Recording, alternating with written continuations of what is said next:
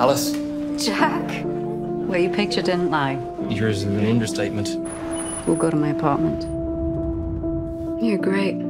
You're kind and you're handsome and you're a good lover. I can see why you want me to go. Oh, you got me tired. Don't do it. Why not?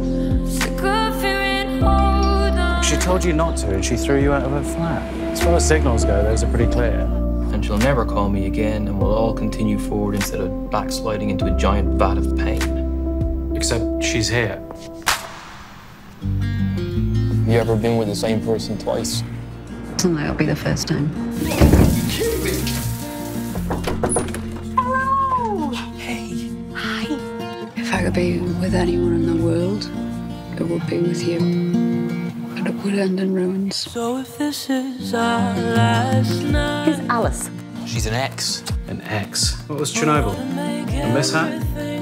Life is pretty simple for a lot of people. They fall in love and they're all set. No suffering. I should try that. Jack. For those of you who have not spent a lot of time with Alice, be ready for nothing to make sense, and yet for everything to make sense. I'll be seeing you again. I just want to be right here in this moment, and then the next after that, and then pretty soon we're talking about a whole lifetime of great moments. I'll be seeing you again, but I don't know. Are you ready? He's so ready.